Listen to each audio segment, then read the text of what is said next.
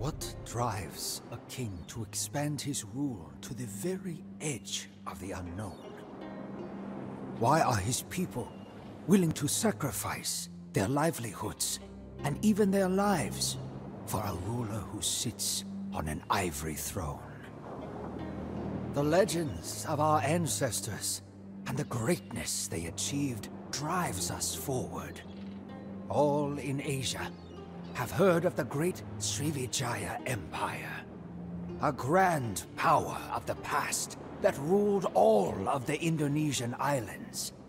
We dream to one day surpass these legends. In our culture, we hold the kansil, a tiny mouse deer, the highest among the animals. Foreigners laugh mockingly at our reverence for such a benign creature, but they know nothing of the kansil's heart.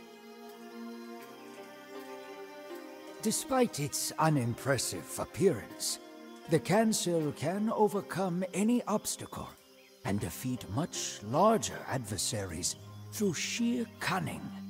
Its bravery is like that of no other animal.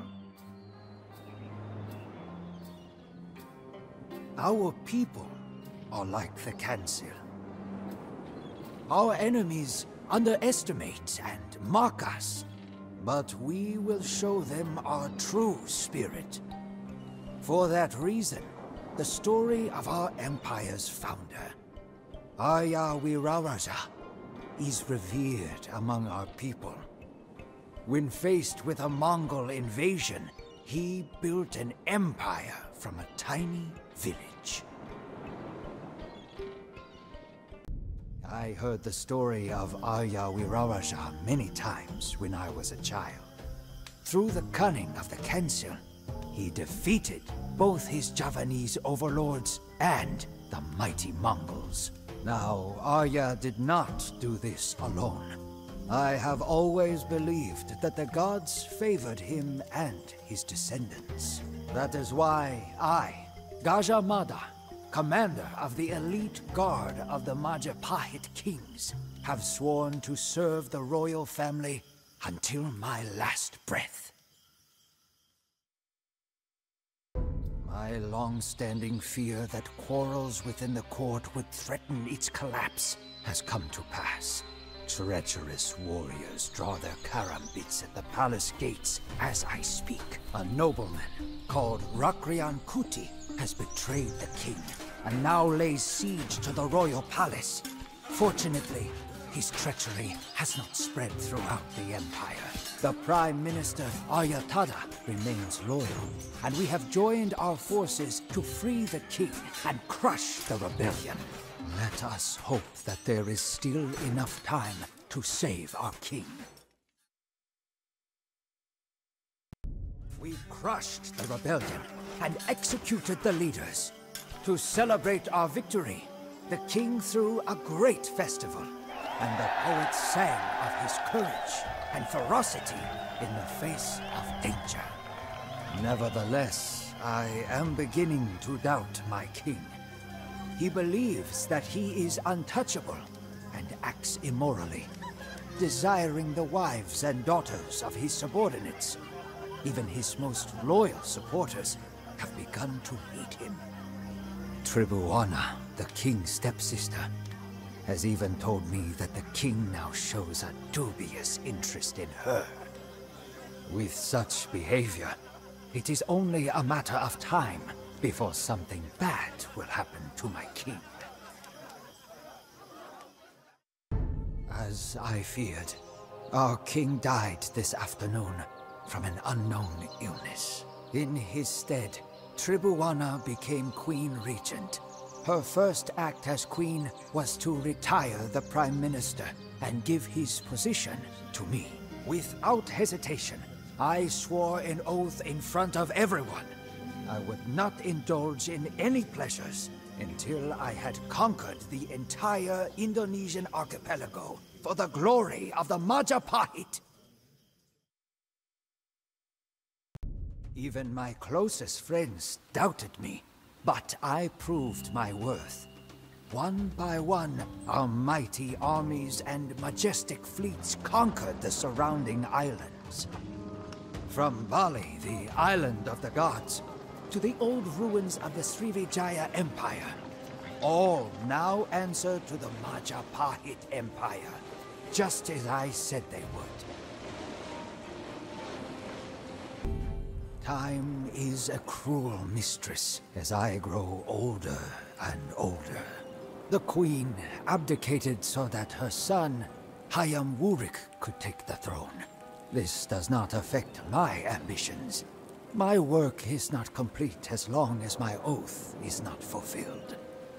Majapahit's navy will go east, towards the small but rich tropical islands of the archipelago. They are as many as the stars in the sky, but they too will recognize my authority. And that of Majapahit's rightful king, of course. Never before has an empire controlled so much of Indonesia. The Majapahit Empire is truly blessed, and its reputation spreads. Emissaries from China and India come to our capital, bearing gifts in recognition of our power. All that remains is to take the last remaining kingdom on the island of Java. The Sunda kingdom is a thorn in my side, and should not be allowed to exist any longer. My king maintains good relations with Sunda, but I am determined to be rid of them. My oath must be fulfilled.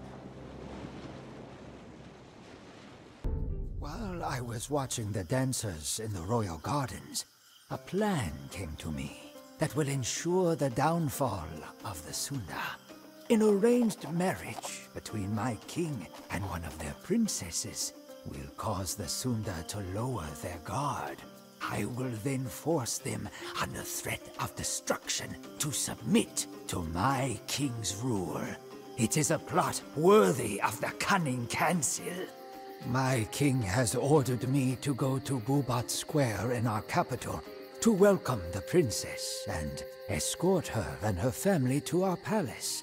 For my plan to succeed, not even the king can know of the plot. The Sunda will protest, but with their whole royal family in our city, surrounded by my soldiers, they will have no choice but to submit.